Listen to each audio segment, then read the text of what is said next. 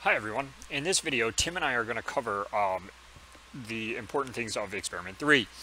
By now you're probably familiar with the outlines available in the description below, and remember how it's color coded. So we strongly recommend that you download this outline and take a quick look at it before watching this video, because it might give you some ideas of things you might want to jot down as we go through the video, because we're going to touch on pretty much everything here. Although we aren't going to do the calculations for the solutions you need to make, we are going to do some example calculations for another solution that are very, very similar.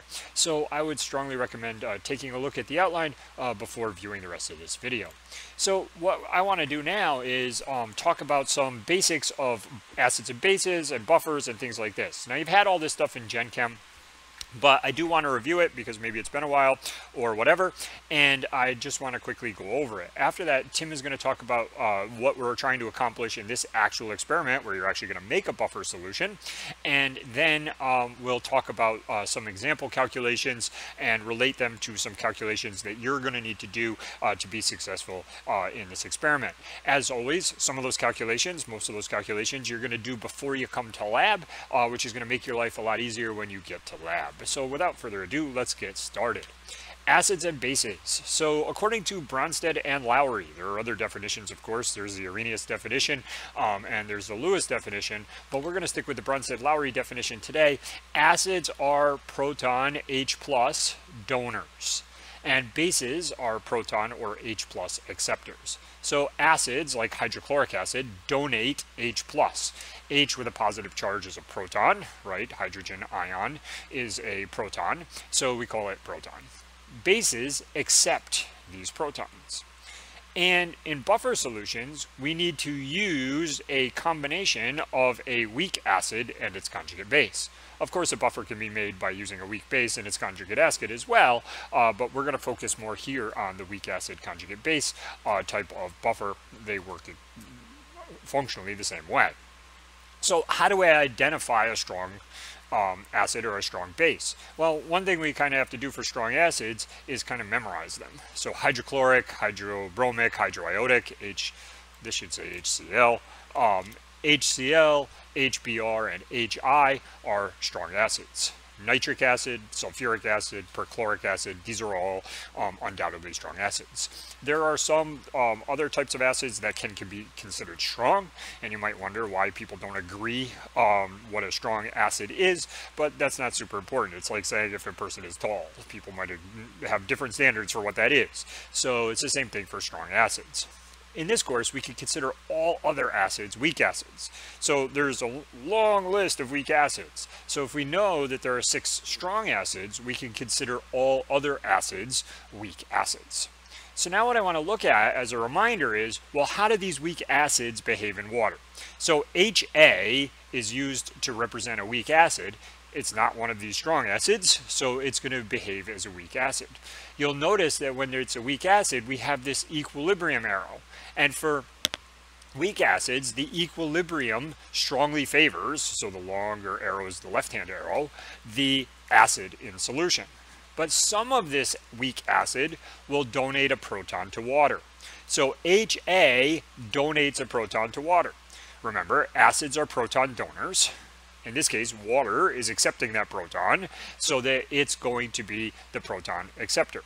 What you end up with is H2O becomes H3O, so it gains an H, but it didn't just gain H, it gained H+, so now it has a positive charge. And A didn't just lose H, it also lost the positive charge, so it becomes A-. So HA acts as an acid, donating a proton to water. Water acts as a base, accepting a proton from HA. This is an acid-base pair. The thing that gains the proton, water in this case, now has an extra proton that it wants to get rid of. And something that donates a proton is an acid. So we consider H3O+ the conjugate acid of water. Put simply, the thing that acts like a base has a conjugate acid. Now, once HA loses the H, it's A-. A- wants to gain a proton, so it acts as a base. So HA is the acid and A minus is the conjugate base. And again, this is basically how this works. So we have an acid reacting with a base to form a conjugate acid and a conjugate base, and this is all in equilibrium. Well, this is, of course, review, and now we want to talk about, well, how are we going to make a buffer? And before we talk about how we're going to make a buffer, we need to remember what a buffer is. A buffer is a solution that basically maintains its pH when acids and bases are added. Your blood is a good example of a buffer. So if there's acids or bases introduced into one system, we don't want a large change in pH in our blood, because it would cause, different things not to work properly. And I'm not going to get into that too much here, but we don't want a large change in the pH, so blood is a buffered solution which resists changes in pH when both an acid and a base are added. Well, how are we going to make a buffer solution? Well, it turns out that it's relatively easy to make a buffer solution. We mix a weak acid, in this case, we're going to mix HA, with its conjugate base. In this case, the conjugate base is A minus, as we just discussed before. So A minus is the conjugate base of HA. Now remember, you can't put A minus or any negatively charged ion in a bottle, right? You can't have a bunch of negative ions next to each other. They would repel each other. So you need a counter ion. The counter ions that are very common, sodium, potassium, 1A metals, it doesn't have to be, but in this case, we have a 1A metal, sodium. So NaA dissociates in water to form Na plus and A minus, as you saw previously in a previous experiment where we dissolved NaCl in water. So if we mix HA and NaA together, we have made a buffer, weak acid and its conjugate base. Why does this work? Well, this solution contains both A minus and HA. It contains both of these species. So if acid H plus or H3O plus, depends on which textbook you use for Gen Chem, is introduced into the system, A minus will react with that H plus to form HA. But HA is a weak acid, so it doesn't change the pH significantly. So essentially what happens is the A minus is consuming any acid that is added into solution, forming a weak acid, which does not appreciably change the pH. What happens if we add a base? Base is a strong base like hydroxide, OH minus. Well, this OH minus will react with the weak acid, HA, and take a proton. And I missed something here. This should say A minus plus water. A minus is a weak base, so it doesn't have a significant change in the pH, and it forms H2O, water, so therefore it's resisting a change in pH. So adding acid makes more HA, adding base makes more A minus, and these buffer solutions can resist changes in pH. What are you actually going to do in this lab is we're going to talk about in just a few minutes, but I just want to continue with the review. One equation that helps us that you've seen before when we are dealing with buffers is the Henderson-Hasselbalch equation, which says the pH equals the pKa plus the log of the concentration of A minus over the concentration of HA.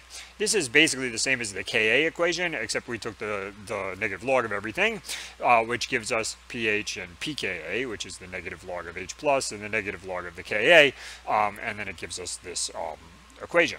So in this case, the conjugate base goes on the top and the weak acid goes on the bottom, and we can relate the pH and the pKa of the buffer solution. Generally speaking, if you have a weak acid, you can make a buffer that's about plus or minus 1 of its pKa. So if its pKa is 7, you can make a buffer between a pH of 6 and a pH of 8. So minus 1 to 6, plus 1 to 8. And that's basically how it works. There's another thing that we need to notice, because we're going to use this to actually experimentally find the pKa of the acid. And if you have taken general chemistry here, believe it or not, you did exactly this in a general chemistry lab. There is a point at which the pH equals the pKa, and that point is when the log of A minus over HA is equal to 0. Well, how do we make the log of A minus over HA 0? then we have to make the concentration of A minus equal to the concentration of HA. Remember that these brackets mean concentration. So if these two things are equal, A minus divided by HA, if these are both the same number, equals 1. The log of 1 is 0. So when the concentration of A minus is equal to the concentration of HA, this term becomes 0. Said another way, pH equals pKa. And this is how we're going to experimentally determine the pKa of this acid, in this case, that you're going to use. Finally, we're going to use a pH meter. And you'll remember that pH is the negative log of concentration of H3O plus or concentration of H plus. So what we're going to do is use a pH meter to actually measure this. And a pH meter, I'm not going to get into a lot of detail here, essentially uses a glass electrode that is sensitive to hydrogen ions. So it detects H plus, basically a conductivity meter for H plus only is essentially how it works, and it detects these H plus or H3O plus ions independent of the other ions. So this is then converted into a pH, which you're going to read directly from Prelab, and we can show you basically how to do that later on in this video. Finally, a couple more things that I want to talk about by way of introduction before Tim talks about some of the experimental details in this equation, in this experiment. So the acid that we're going to use is monobasic sodium phosphate monohydrate, okay, which may not seem like an acid you have seen before, but this is basically a monosodium derivative of phosphoric acid. So it is, by its chemical formula, NaH2PO4.H2O, because it's monohydrate, one water molecule. Essentially, when you dissolve this in water, it acts as a source of H2PO4 minus. And H2PO4 minus can react with water, and this acts as an acid. So it donates a proton to water to form H3O plus. So water acts as the base, it accepts a proton to form its conjugate acid, H3O plus. And what's left is HPO4 2 minus. Notice this is minus, this is 2 minus because it lost H plus, and this has 2 H's and this only has 1 H. So this is the acid and this is the conjugate base. Well, H2PO4 minus is a weak acid. Its conjugate base is HPO4 2 minus. Well, you can't buy HPO4 2 minus directly because you'd have a bunch of 2 negative ions and they're not going to be stabilized by anything. What you can buy is dibasic sodium phosphate, which happens to be a heptahydrate. It happens to have 7 water molecules coordinated to it. So we buy Na2HPO4.7H2O. But when we dissolve this in water, this acts as the conjugate base, HPO4 2 minus. Because it has 2 sodiums, they dissociate, and the water molecules just become part of the solution. And this is what we essentially end up with in solution. So this is the weak acid, this is the conjugate base, if you will, that we're actually going to be using in this lab. And if we now write the Henderson-Hasselbalch equation with our ions, you could see that it ends up like this. So it's the concentration of the weak conjugate base, HPO4 2 minus, over the concentration of the acid, H2PO4 minus. So it's really important that you're familiar with which one is the acid and which one is the base, and in the previous discussion I explained that. So now I'm going to turn this over to Tim, who's going to tell you what exactly you're going to do with these weak acids and weak bases, and how you're going to make these buffer solutions, and what is expected of you during this lab. For this part of the video, we're going to go over a brief discussion of what you're going to be doing in the lab before we actually go through the calculations on how to figure out what you're going to do in the lab and what you're going to be doing with that information. So for this experiment, the first thing you're going to want to do is you're going to want to prepare 2 solutions. The first of those solutions will be a 250 milliliter solution that is 0.25 molar monobasic sodium phosphate monohydrate, your acid in this case. So you're going to need to make that solution in a 250 milliliter volumetric flask by weighing out the appropriate mass of the monobasic sodium phosphate monohydrate and adding it to the volumetric flask, then diluting to 250 milliliters. You're going to want to do the exact same thing with the dibasic sodium phosphate heptahydrate, your conjugate base in this case, but it's going to be a different mass because it has, of course, a different molar mass. You should calculate how to do each of those solutions, how to make them, before you come to lab, so that way you're not spending that time in lab trying to figure that out. Next, what you're going to want to do is you're going to want to mix an equal volume, in this case of this lab, 50 milliliters of each solution in order to make your buffer solution. The reason we're doing that is so that the concentration of the acid and conjugate base are the same, so that when we look at the Henderson-Hasselbalch equation, the log of the concentration of the acid to the conjugate base, which is 1, the log becomes 0, so the pH is equal to pKa. So once you've made your your solution using 50 milliliters of each of your two 250 milliliter solutions, you will measure the pH, and that will be the pKa of your solution. Once you've determined the pKa, you're going to make 3 new separate solutions, and the goal will be for those 3 solutions to have the pH assigned to you by the TA. You're going to use the Henderson-Hasselbalch equation in order to determine the ratio of the monobasic sodium phosphate monohydrate to the dibasic sodium phosphate heptahydrate. And to do that, you're going to need to plug in the pH that is assigned for you and the pKa which you experimentally determined in the previous step. Once you've done that, you can calculate the ratio of the acid to the conjugate base, which we'll show you an example of in just a little while. Next, you're going to want to measure the pH of each of those solutions that you've made. Theoretically, the pH should be close to your assigned solution, and you'll want to then calculate on the comment on the accuracy and precision of your solution making. You'll do this in the case of precision by calculating the RSD, which, if you remember, is the calculation we perform in order to determine precision, and for the accuracy you'll be calculating it based on the percent error. You'll be using the value provided by the TA as your accepted value in this case. So you'll want to compare the pH, the average pH that you measure, to the assigned pH from the TA.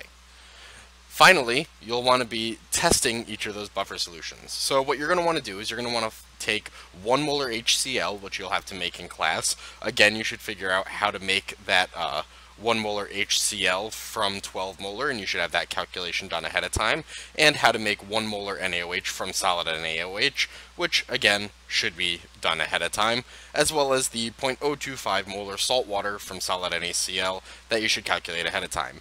Each of those 3 calculations for making those solutions can be done before you come to lab, so that you don't spend precious lab time doing that. You'll want to make sure that you're very cautious when handling the concentrated 12 molar HCl and the solid NaOH, as these chemicals can be dangerous. Once you've made those 2 solutions, you'll want to add 2 milliliters of the new HCl solution to one of the buffer solutions, and separately to the 0.025 molar saltwater solution, and measure the pH. Next, you'll want to take 2 milliliters of 1 molar NaOH that you made, and you'll add that to the buffer, as well as adding 2 milliliters to the 0.025 molar salt water, and you'll want to measure the pH. In both cases, you'll want to compare the change in pH when you added the acid or base to the buffer versus when you added the acid or base to the salt water. Before you come to lab, you should have an idea of what you expect to happen in each of those cases. Next, we're going to take some time to show you what you'll be doing and calculating in this experiment. But first, I want to stress to you some of the safety concerns when working with the concentrated HCl. It's important that you remember that when you're making dilute acids from concentrated acids, you always want to add your acid to stock water solution. You do not want to add water to the correct amount of acid. By adding the acid to water, you're going to generate a very dilute solution at any given time, whereas if you were to add water to the acid directly, you'll create very concentrated amounts of HCl, which can sputter and spray up into your face and form HCl gas, all of which is dangerous. So please make sure you're adding acid to water and not the other way around. Before we get into the math of what we're going to be doing in this experiment, I just wanted to briefly show you how to calibrate the pH probe, because it's something you'll have to do when you start your experiment. So as always with Microlab, we're going to open up the Microlab software and hopefully see our reading from flash memory blue bar filling up. Once it does, we will go ahead and our software will open, and we will choose to open a new Microlab experiment. And we're going to, just like we did with the conductivity probe, add a sensor. This time we want to choose to add a pH/DO sensor. We again have to click inside of the red box on the picture of the Microlab and choose pH. Now this time, because we're going to be calibrating it individually, we need to choose to calibrate the sensor. Once we get to this screen, we will tell it that we're going to perform a new calibration. Now you can't see it because I'm showing you the computer screen, but I have three separate solutions currently. One is a pH 4 buffer solution, one is a pH 7, and one is a pH 10 solution. And these are the three solutions that I'm going to use and you're going to use in order to calibrate your pH probe. So to calibrate the pH probe, currently I have it sitting in a beaker of water, and I'm going to choose to add the calibration point. Once this screen shows up, I'm going to do my pH 4 solution first, so I'm going to change this actual value to 4. I'm going to take my pH probe out of the water and put it into the pH 4 buffer solution. What you want is for this red bar here to get inside of the green, the wider green bar, and stay as steady as possible. Once it's steady, you can stop swirling and hit OK. Now you have your first point saved. You'll want to take your pH probe out of the pH 4 buffer solution and swirl it in the water so that you can clean off most of the pH 4 solution. Next, you'll want to choose to add a calibration point, and you're going to change the actual value to 7. You're going to take the pH probe, and you're going to place it in the pH 7 buffer solution and begin to swirl until again this red bar rests near the middle of the wider green bar. Once that bar remains relatively stable, which you'll notice will also make this number here stay relatively stable, you can click OK, and it'll add your second calibration point. Again, we want to put our pH probe into the water so that we can clean off the buffer solution, and then we're going to choose to add a third and final calibration point. This time we're going to change our actual value to 10. We're going to take the pH probe out of the water and put it in the pH 10 buffer solution. Just like the other two solutions, we're waiting for this red bar to come into the middle of this wider green bar, and once it does, while we're swirling and swirling, we wait for it to stay relatively steady, and once it's steady, we can click OK for a third time. Finally, we want to take the pH probe out of the pH 10 buffer solution and swirl it in water again, just to clean it up. Please make sure that when you're performing this experiment, you leave the pH probe in solution of some kind at all times so that it's not drying out. You're going to want to then click accept and save this calibration. You'll want to, before you click accept and save this calibration, click the first order linear fit to make sure that your R squared value is as close to 1 as possible. In this case, it is 5 nines, so that's about as close as you can get to 1 without it actually being 1. So we're happy with this calibration. So we're going to click accept and save this calibration. We need to enter units for this calibration. We're measuring pH, so we want it to be pH. And then we need to name the calibration for ourselves. So we're going to do it, I'm going to name it video test for our video that we're showing you. Click save, and finally click finish.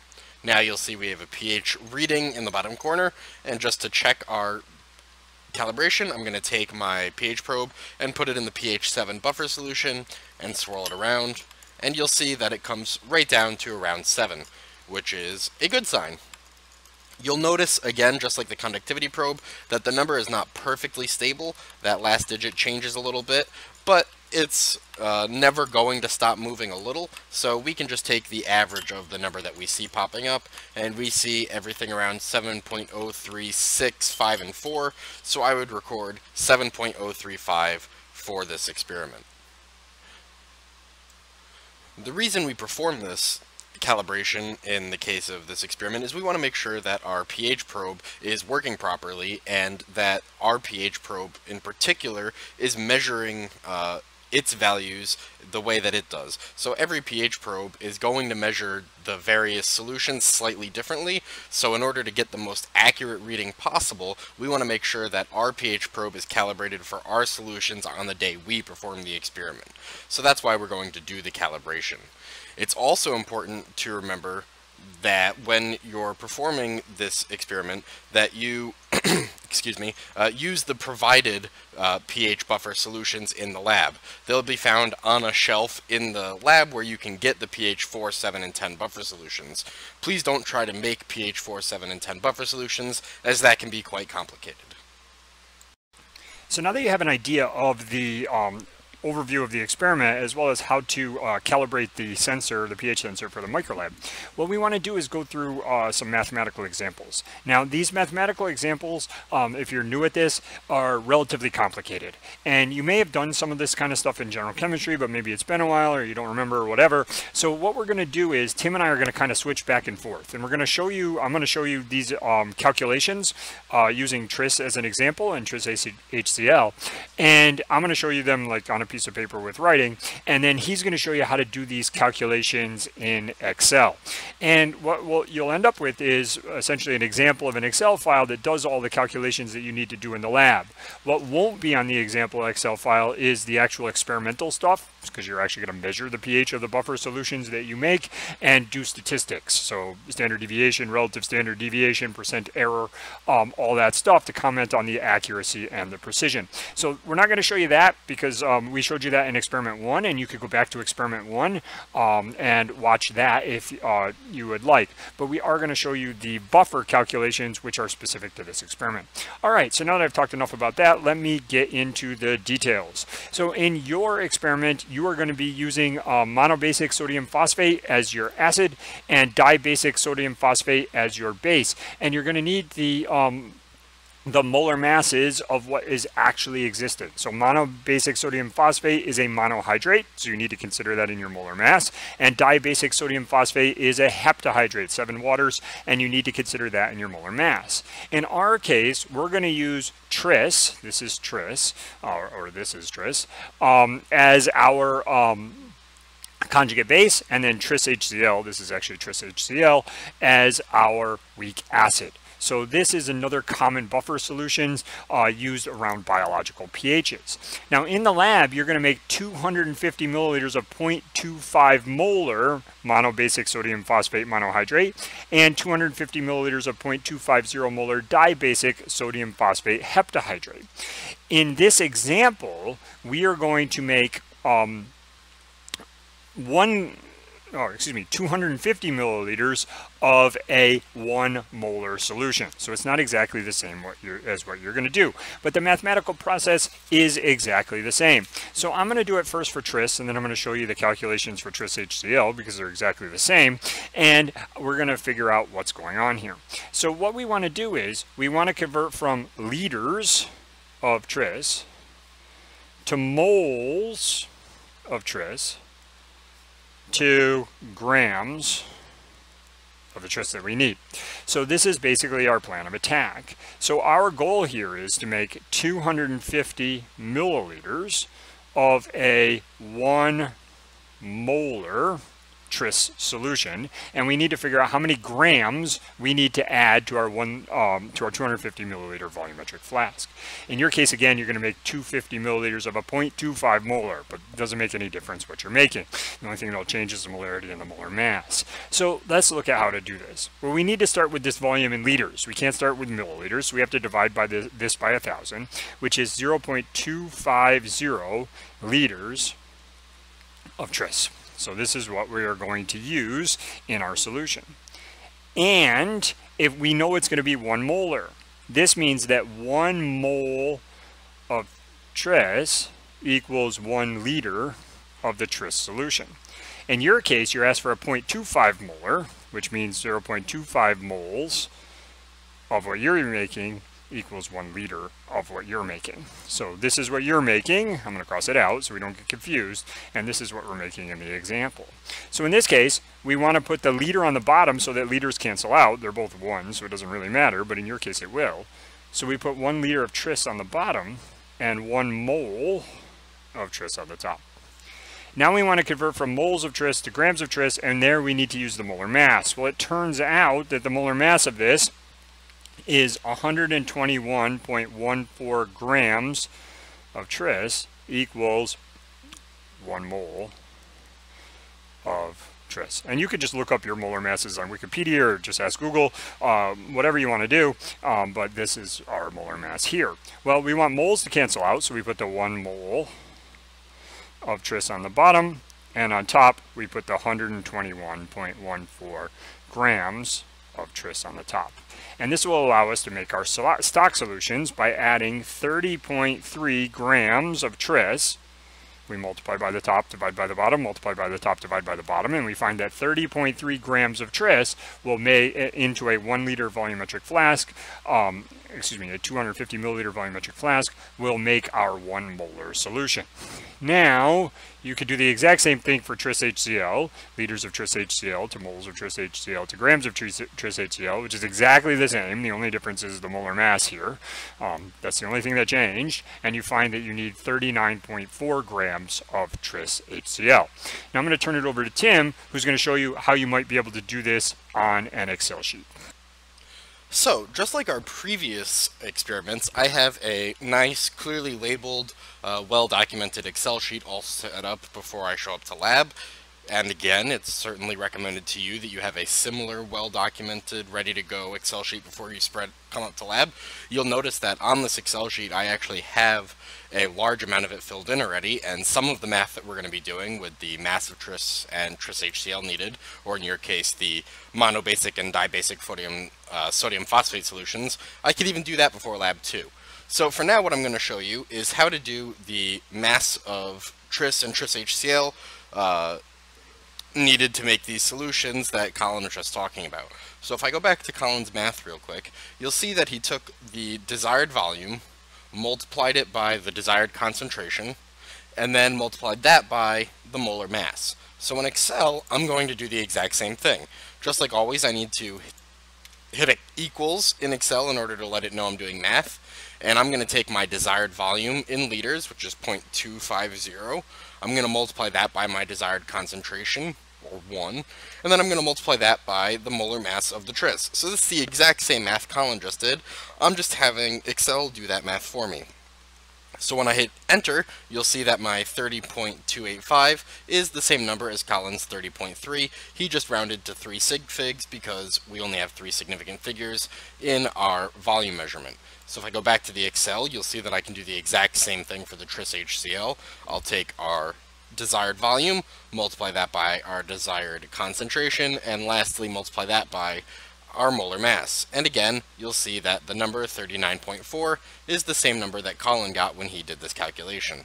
This is another piece of math that you could have done before you came to lab. I didn't need any measurements in lab or anything like that in order to figure out how to do this math. All of this can be done before I came in.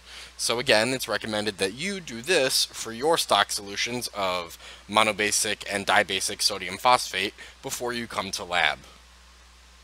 So now I'm going to turn it back over to Colin, who's going to who's going to walk you through making the buffer solution that you'll use to find the pKa, in our case of tris, and in your case, the monobasic sodium phosphate. So now that we have our stock solutions of tris and tris HCl, the next step is to determine the pKa of tris. Now, this could of course be looked up, and this could be looked up for monobasic sodium phosphate as well. But the idea here is we want to use the experimental pKa that you find from the experiment. So we're going to basically do that. Well, if we have the Henderson-Hasselbalch equation here, we have pH equals pKa plus log tris over tris HCl. So this, in this case, is the base, A minus, and this is HA. So we want this log term to fall off, so that pH equals pKa. So all we have to do is make a buffer solution where we stick in the pH probe and pH equals pKa. Whatever the pH reads, that is the pKa. That's our goal. Well, how do we do that? Well, what we need to do is we need to make an equal molar concentration.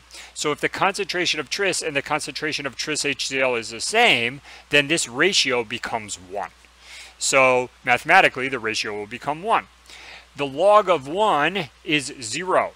So when the log of 1 is 0, this all becomes 0. The pH equals the pKa as derived here.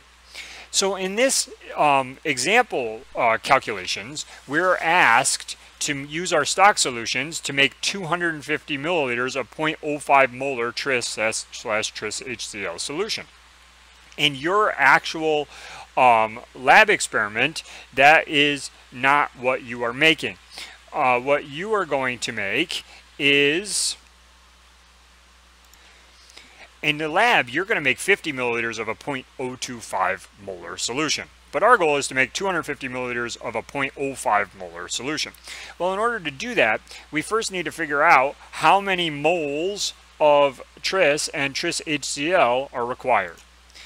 So as a plan of attack, which may not be necessary because this is only a one-step conversion, we want to go from liters, and I'm just going to put up this case solution, to moles of tris plus tris HCl.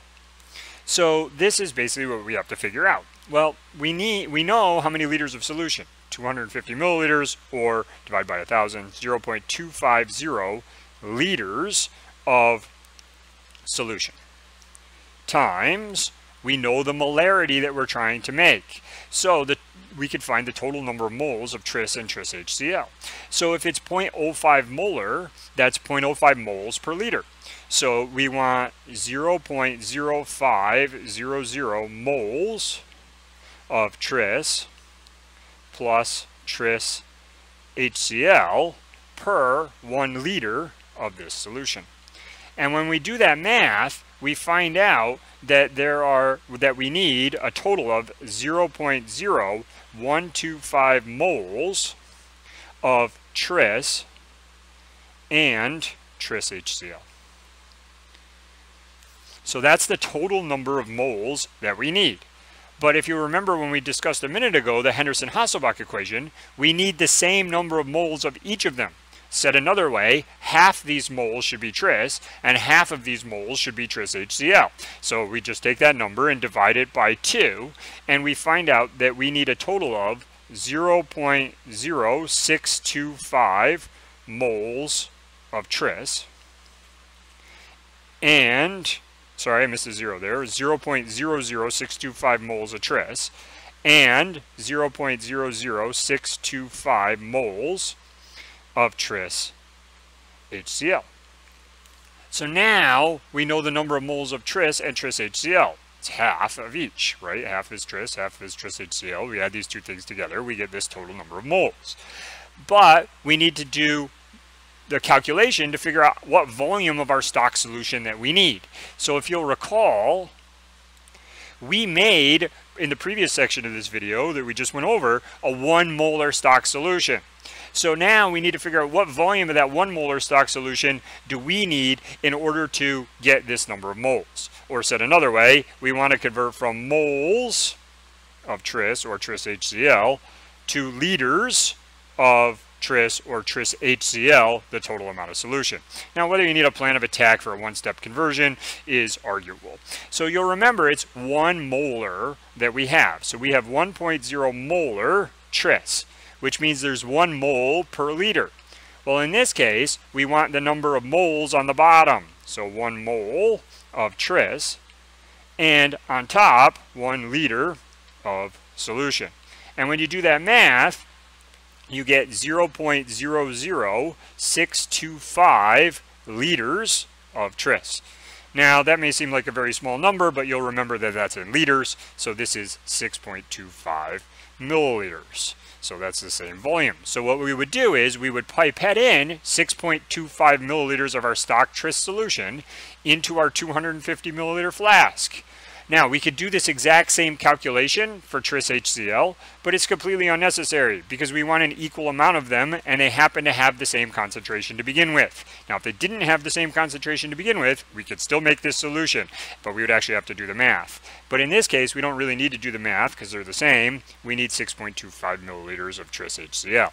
So how are we actually going to make this solution? We're going to pipette in 6.25 milliliters of the stock tris solution, 6.25 milliliters of the stock tris HCl solution into a 250 milliliter volumetric flask filled to the calibration line with water. Shake up the solution to mix it thoroughly and stick in the pH meter. When you do this, you now know the pKa, the experimental pKa of tris and tris HCl. I'll now turn it over to Tim, who will show you how this calculation can be done in Excel, which you could do before you come to lab. As Colin said, I'm going to go over the math in Excel with you. And again, you can set up a lot of this before you come into lab. If you notice, I already have filled in a few cells here. I know before I come to lab what volume of the buffer solution I want to make, and I know the concentration of the buffer solution I want to make. And realistically, I can calculate these numbers before I come to lab too. They're just blank for now because I wanted to show you how to do this calculation in Excel. So the first thing is we need to figure out the total moles of solute. So if I go back to Colin's math, you'll notice that that was what he calculated here. He took the liters of solution that he was trying to make and multiplied it by the concentration of the solution in order to find the moles that would be present in that solution. So we're going to do the same thing. I'm going to take the liters of our buffer solution and multiply it by the concentration of our buffer solution to determine the number of moles of solute that we need, which, just like he said, was 0.125. Now you'll notice this number automatically changed to 0.00625 like Colin calculated. The reason for that is because before I entered that number, which if I hit Control Z and undo that entrance, you'll see that I have this cell divided by 2.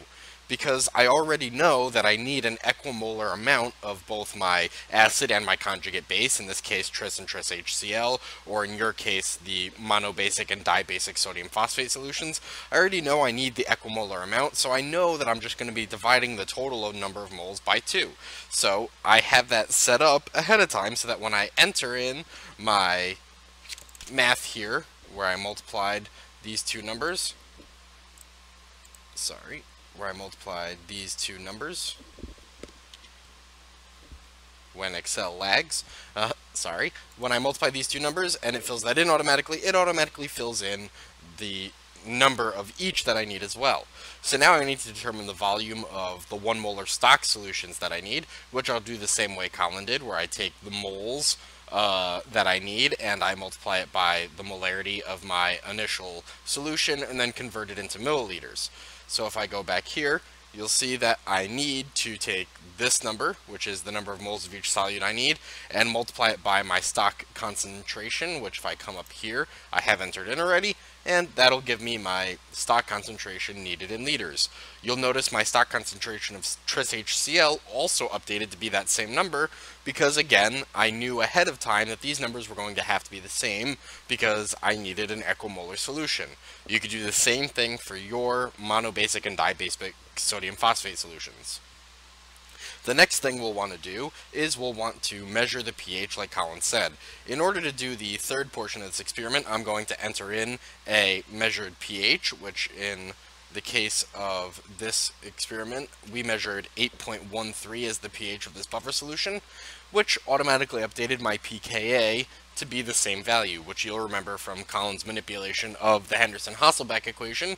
Because the concentrations of my acid and conjugate base are the same, that means that the pH is directly equal to the pKa. Now the last thing I'm going to do is send it over to Colin again, where he'll go over with you how to make each of your assigned pH solutions so that you can test and see if the Henderson-Hasselbalch solution works for you to make a solution of a desired pH. So we've already done a lot of math, and unfortunately now the math gets a little bit more complicated, if that didn't seem complicated enough for you. So basically what we're going to do is we're going to use the Henderson-Hasselbalch equation to figure out a ratio based on an experimental pH provided by the TA.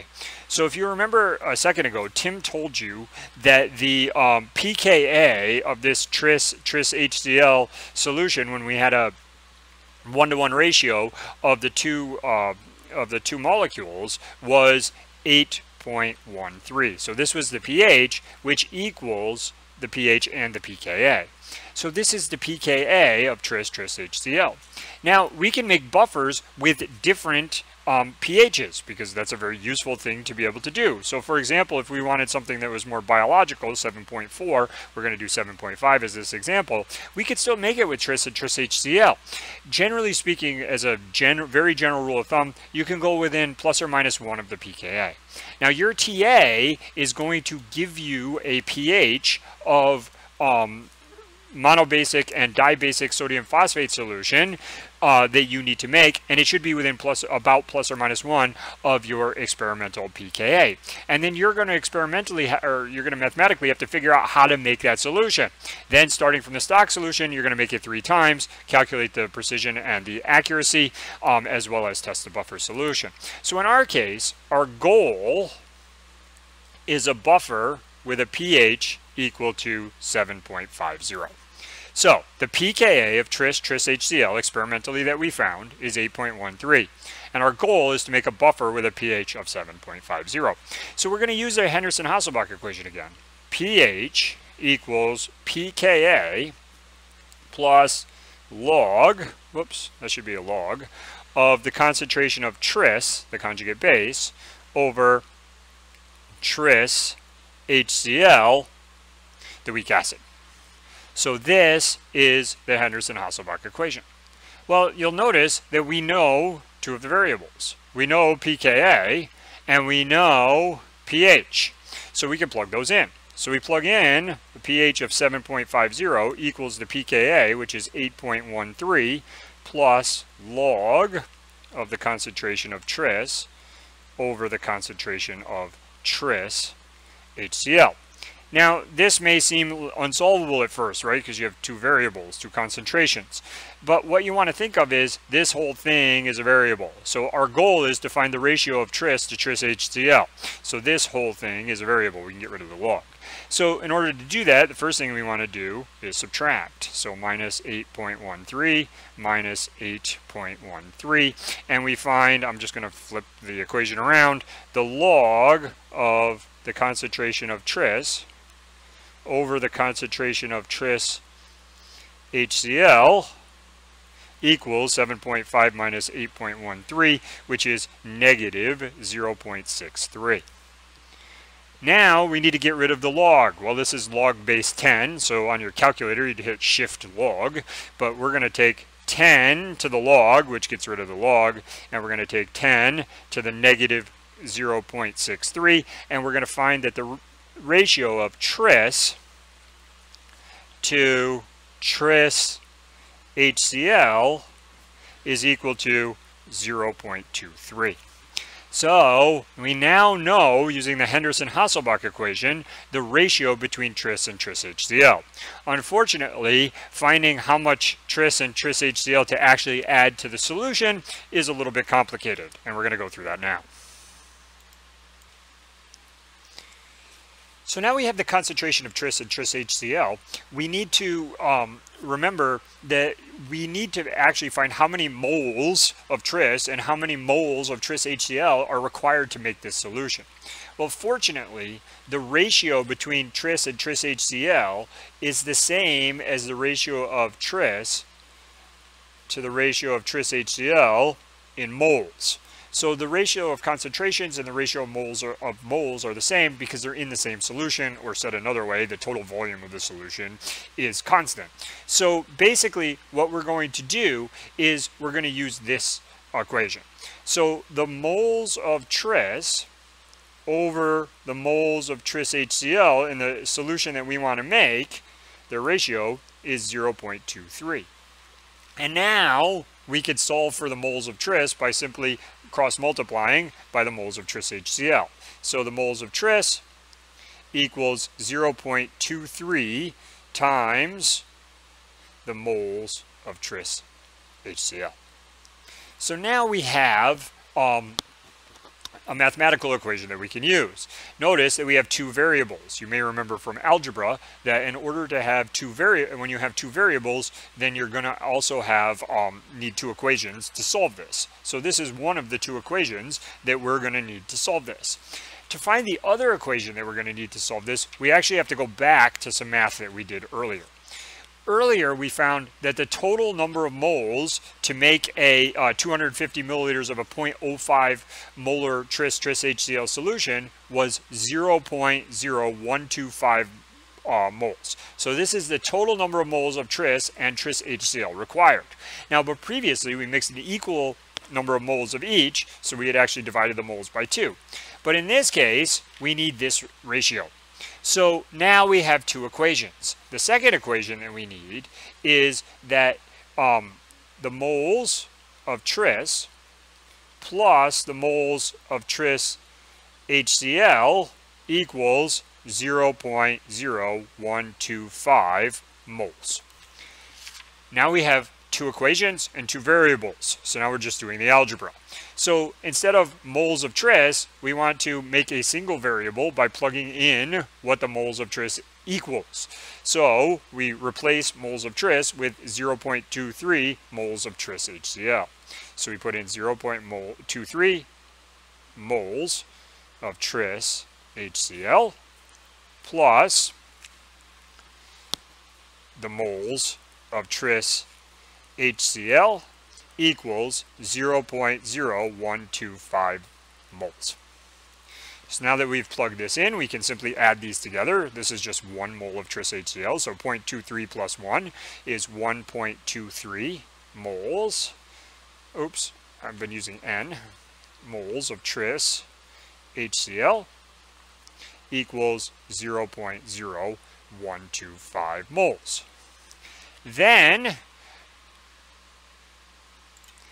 Then we could simply divide both sides by 1.23, divide by 1.23, and we find the moles of tris HCl is equal to 0.0102 moles. Finally, we need to find the moles of the tris. Well, if the total number of moles is 1.025 and we know the moles of tris HCl, we can essentially just plug back into this equation. Moles of tris plus 0.0102 moles, that's the number of moles of tris HCl that we just found, equals the total number of moles, equals 0.0125 moles. We can then simply subtract the 0.0102 moles, and we find that the moles of tris is equal to 0.0023 moles. So after doing quite a large amount of complicated math, we find out that we need 0.0102 moles of tris HCl and 0.0023 moles of tris in our solution in order to make a buffer which has a pH of 7.50. Finally, I can convert this number of moles of tris HCl and moles of tris to a liter of stock solution. So in order to do that, I need to convert from moles of tris HCl to liters of tris HCl. Remember that the volume in liters is going to be very small, then we're going to actually use it in milliliters and use a pipette in order to make the transfer. So we're, I guess, lucky that it's a 1 molar solution. So what we want to do is have 1 liter of tris HCl, and every 1 liter of this particular tris HCl contains 1 mole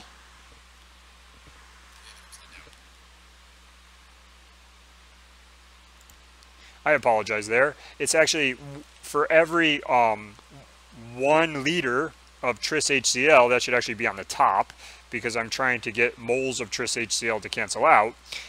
every 1 liter contains 1 mole of tris HCl because it's a 1 molar solution.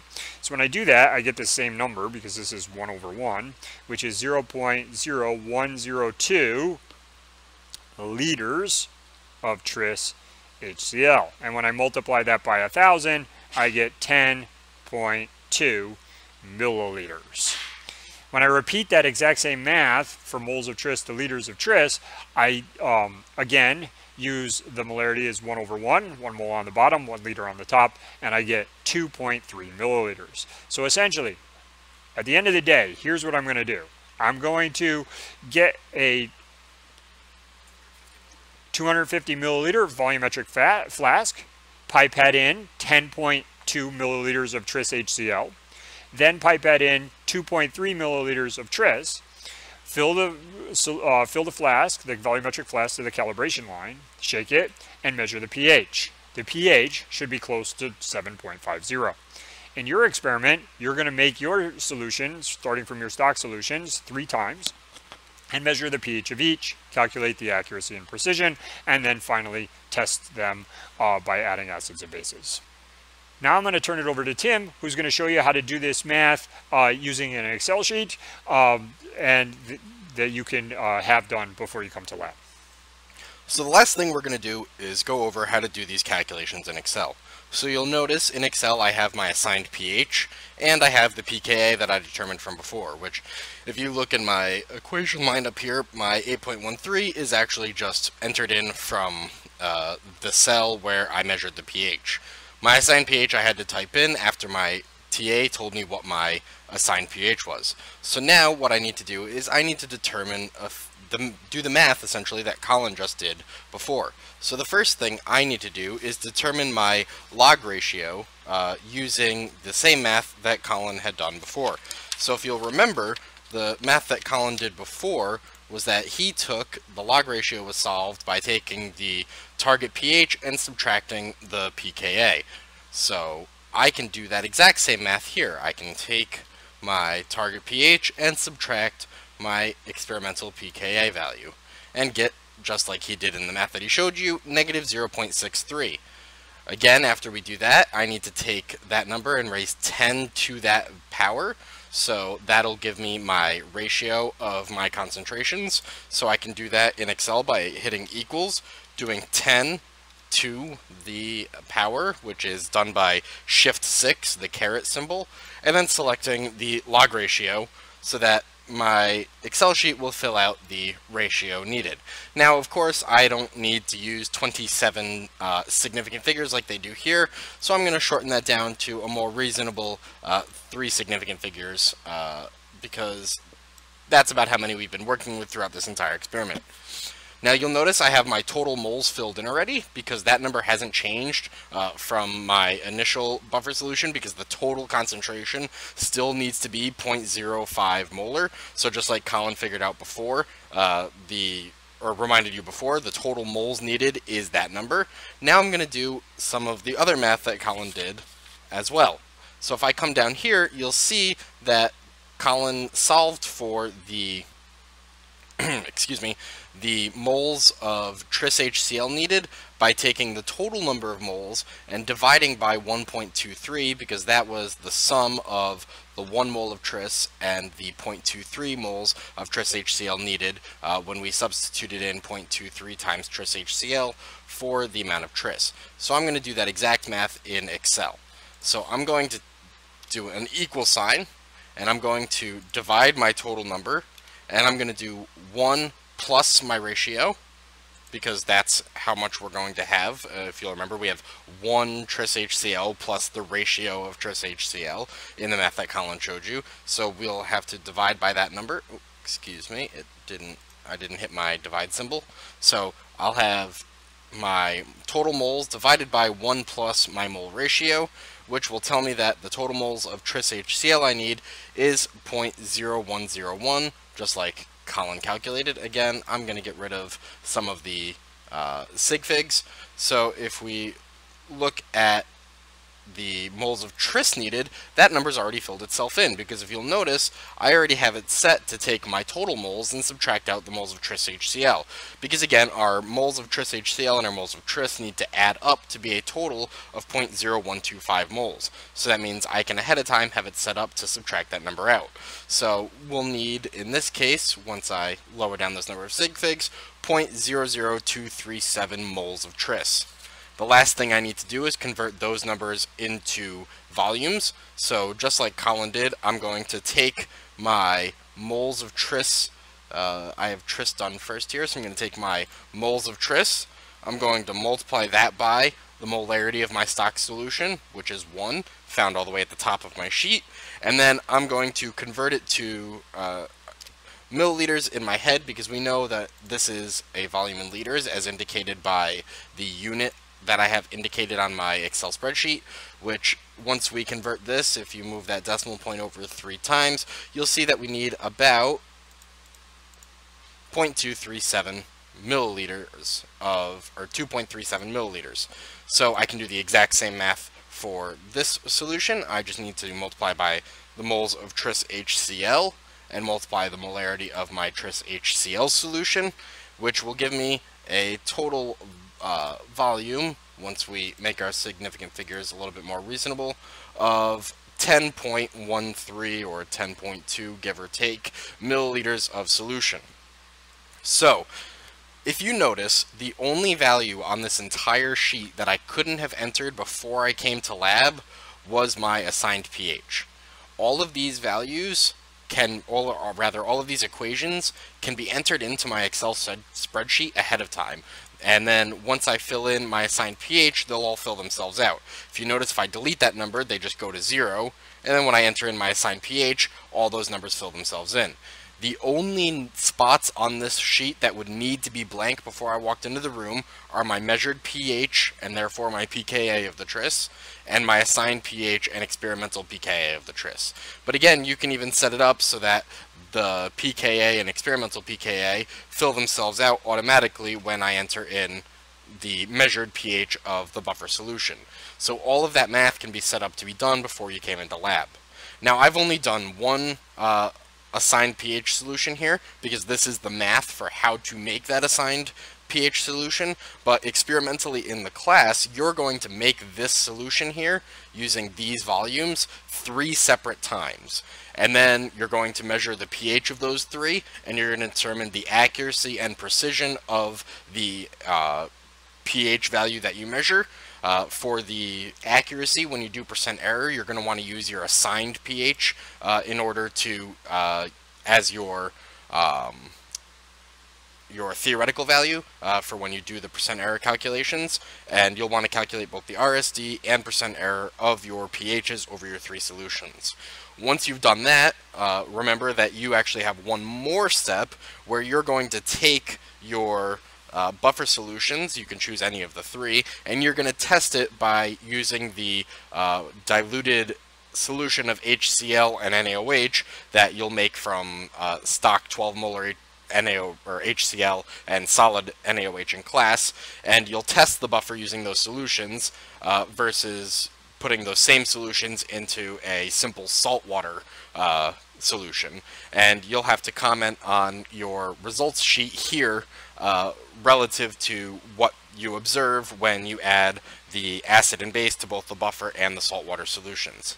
There is a lot to do in this experiment and a lot of math, so it's really in your best interest to do this ahead of time so that you're as prepared as possible when you come to lab. So you have to do the least amount of math possible, because you'll notice if all this math is done ahead of time, all I need to do is measure these 2 masses to make these solutions, measure these 2 volumes to make the buffer solution, and then measure these 2 volumes 3 times. So there's not that much to do physically to make these solutions, as long as you have all of the math done ahead of time.